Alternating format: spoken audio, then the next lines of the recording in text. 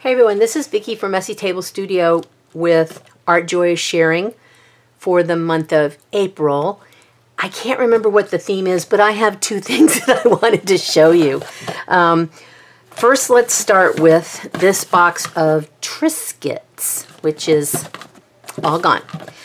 Since I like making a lot of journals and books and things like that, I'm always looking for a way to use the recycled boxes, because where I live, we don't recycle. In the county, they don't have any recycling.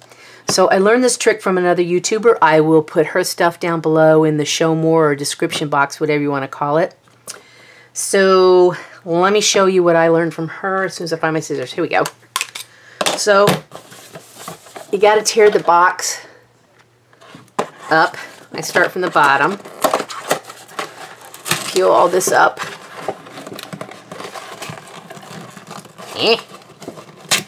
Easier than it looks, right? All right, and so boxes have an overlapping flap because they're made flat, and then they have one part that flops over. So I look for the part where the seam is along the side here, and I pull this apart as nicely as I can because we're going to recycle this in our project. And I'll be careful because I don't want to tear any of this up. And of course this one's not going to tear nicely. Nope. Alrighty then. Never do it on camera.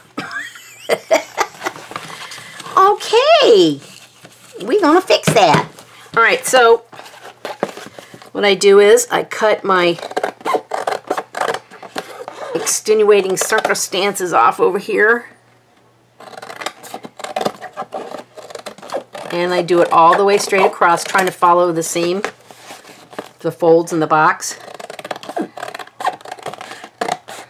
You can always straighten this out later with a paper cutter. Alright, so now I still have a box shape, just no top or bottom. This part right here is really important to me. So what I'm going to do is I'm going to cut along the seam.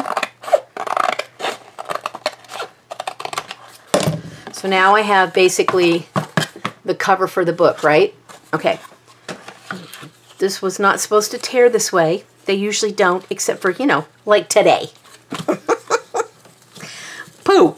Alright, so what I'm going to do is I'm going to take this on the opposite side. I'm going to take myself one of those acrylic nail files from Dollar Tree, and I'm going to rough up the side that's shiny from the box, because I want to put glue on it, and I want the glue to adhere to it.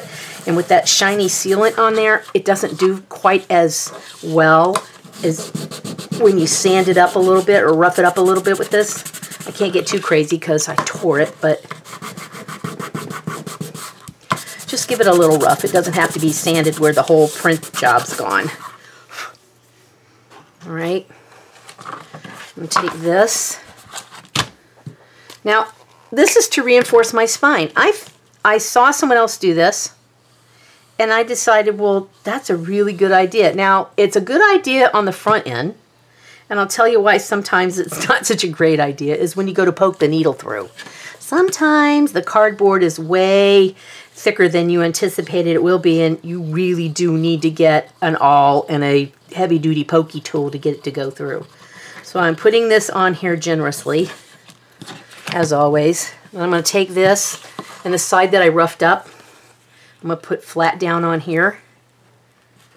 And it fits exactly where it's supposed to, because that's where I cut it from. So it folds this way, and it also folds this way.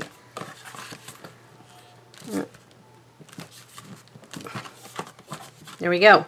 So I glued it basically to reinforce this right here, because sometimes when you have a book that has 4 or 5 signatures in it, you know, it's kind of heavy and wears and tears on the spine of the book. And especially if you're the kind of person who doesn't sew in your signatures and instead you use rubber bands, it tends to cause this to fold, and it's not, you know, it's not the strongest cardboard in the world. I've done others recently that turned out really well, not like this one.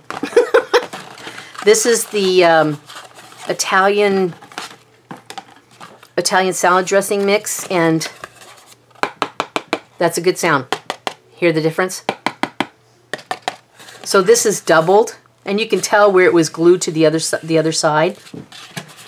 This is a panko breadcrumb box.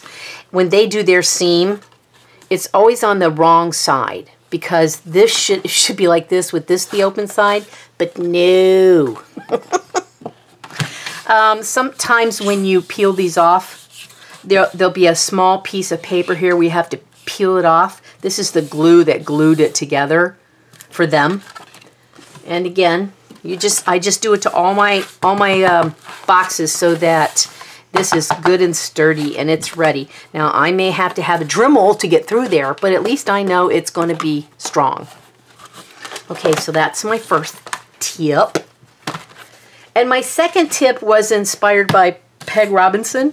I watched her video, I don't know if it was today or yesterday, about she did the black Dylusions journal that she just got brand new, and she showed how she tested her pens and stuff, and I thought, wow, that's a really good idea, but I don't want to do that in my black journal. Because I have so many of my pen sets and pencil sets, things like that, in boxes, in containers, this is what worked for me. This was gifted to me, and I put all of my Signo colored fine line pens in here, and I love drawing with them, but I'm never really sure what the color is going to look like. So and it's got a nice little pocket here and a zipper here. Great pencil case. All right, so what I decided to do is take scraps of paper out of my scrap drawer, and I made myself a swatch for all the pens. I wrote the name of it on here so that when I was looking for a certain color or a certain thing, it would be right here and it had the name on it. So this one's front and back, and it just folds up into accordion style. It's not intrusive in the space. I could put it in here like this with a rubber band on it, but why? I have this, and I just slip it in there if I need to use it as a reference.